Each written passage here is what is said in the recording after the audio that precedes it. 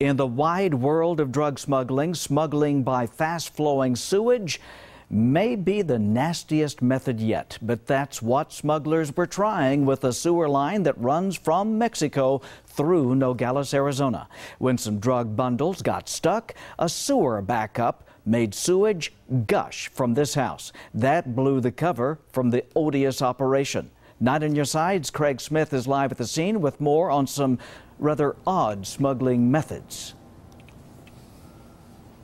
Well, guys, they spent the day here patching that sewage line and actually refilling that tunnel. And if smuggling by way of sewage seems like a crazy way to move your drugs, that's just a sample of some of the wild ways smugglers move their products. Sewage gushing from this house hints at how much water moves through the sewer line from Mexico to the U.S. What officials call the IOI, for International Outfall Interceptor, is rated for about 10 million gallons of sewage a day. So smugglers smelled some real potential. They found a house near the line, tunneled over to the sewer pipe, broke through the thick concrete pipe, inserted a steel rack to catch the drug bundles, and waited for delivery. It would appear that they either lost control of the rack itself, the catching device, or the bundles came too fast. They couldn't retrieve them fast enough.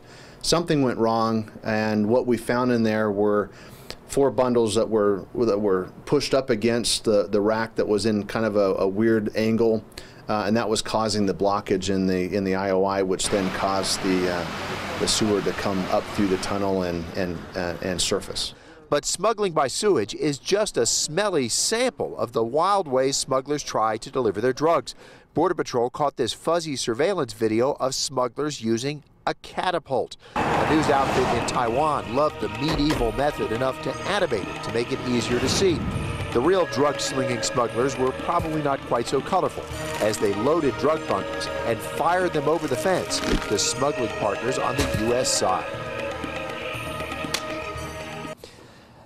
Now, if you've ever been to a sporting event and you've seen people walking around with air cannons shooting souvenir T-shirts your way, drug smugglers have actually used air cannons like that to shoot bundles of drugs over the border fence. Now, other smugglers have kept it a bit simpler than that. They just get somebody with a really good arm who throws it over the fence like a football.